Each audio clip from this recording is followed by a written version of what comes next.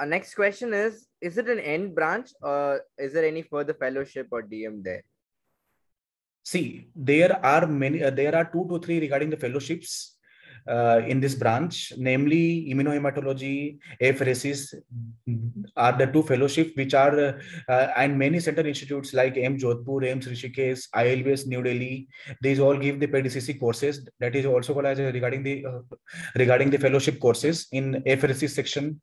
In stem cell also, some state in the south also gives the main course in the apheresis stem cell also. Some gives in the blood component and therapy.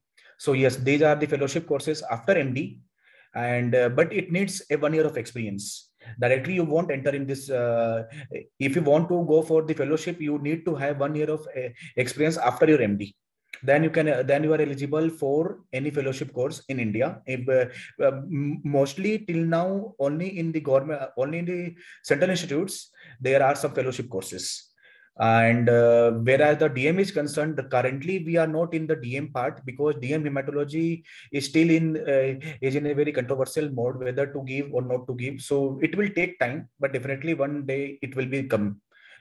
It can come in 1 day, but for now there is only MBBS, MD,